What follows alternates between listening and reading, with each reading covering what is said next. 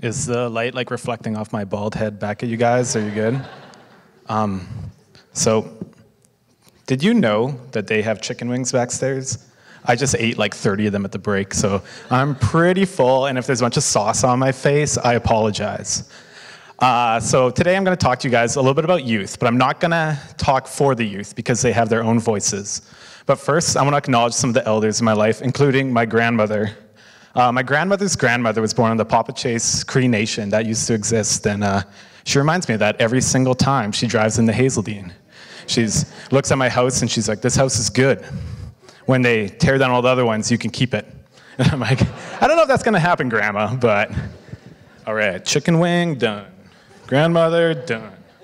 All right, this is my home. The land means everything to me. I'm just another part of the circle. When I work with youth who are lost in a myriad of government-imposed systems, this connection has often been broken. And how do we bring that connection back? How do we engage with the land in a respectful manner? The answers are with the youth and the elders. They're not with some government policy or a university research report or some random panel on children's services they've done 3 times in the last 6 years with no Indigenous representation. It's building a community culture that youth can find their spirit in. I was raised with a whole bunch of elders. This is my buddy Bob. Bob and I spend a lot of time on Enoch together, mainly chopping wood. That's actually all we pretty much do. And we also hunt moose. That's our 2 things. We hunt moose and we chop wood.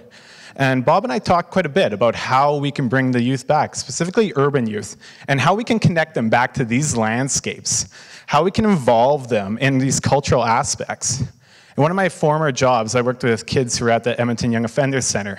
And you know, these guys, they wouldn't want to leave Edmonton or do anything. And I'd be like, "Hey, want to come chop wood with me?" And they're like, "That sounds like a terrible idea. I do not want to do that whatsoever." I'd be like, "Come on, man, like, come on out. I'll buy you a pack of smokes." They're like, which kind of culture. And they're like, "Yeah, for sure, I'll do that." And so they come out, they chop wood, and, you know, we chat. Bob would chat with him. He'd tell them stories. He'd tell them stories about his own life, about his own culture. Oh, that picture of Bob with his axe, he really wanted me to get his new axe in that picture. He's like, "You're going to know lots of ladies who like a good axe." And I was like, "I'm probably."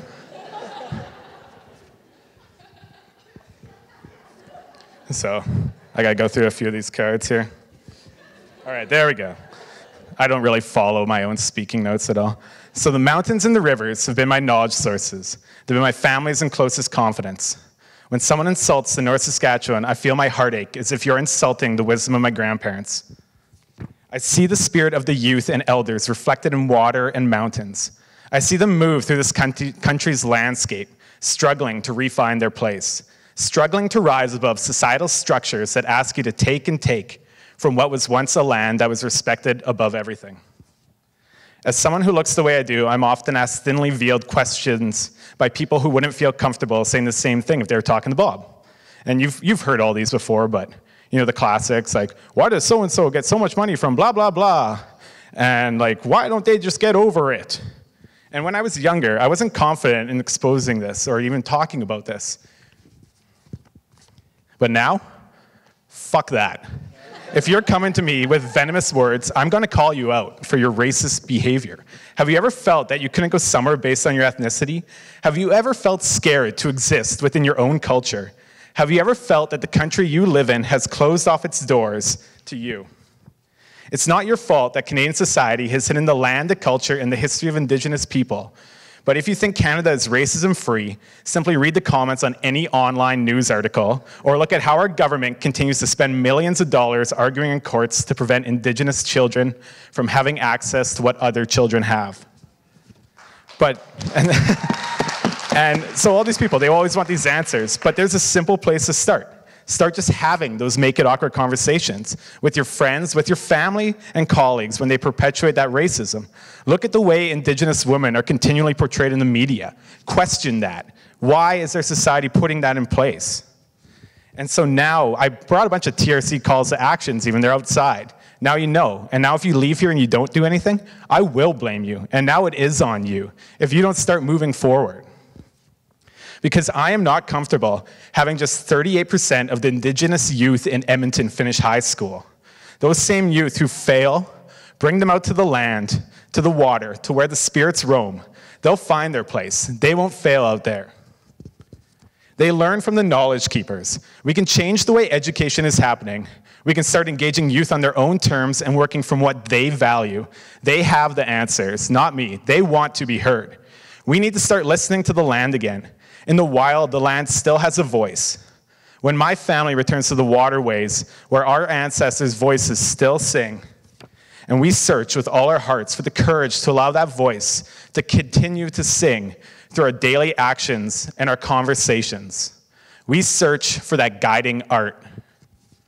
Each rock has its own journey, just like each of us have our own story, and to ourselves, it's the most important narrative ever told.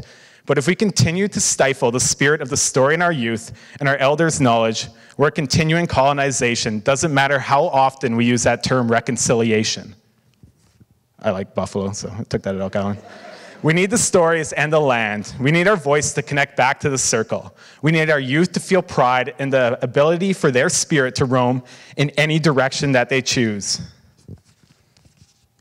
Because I sat in that classroom when I was a kid, and I watched as my friends turned into government statistics around me. And I've been through the fires, the suicides, the teachers and guidance counselors who told me to drop out. But I am not a statistic, and I will not let my children and my friends' children and those unborn who aren't here yet be defined by statistics, government reports, and university research. So go out and ask your MLAs, your MPs, your city councilors, your employers, your colleagues, your friends, your family, what they are doing to address the Truth and Reconciliation Commission's calls to actions. Start having that conversation. Read Indigenous literature from Indigenous authors. And that's basically all I got. Listen to that spirit. Hi, Massey Cho.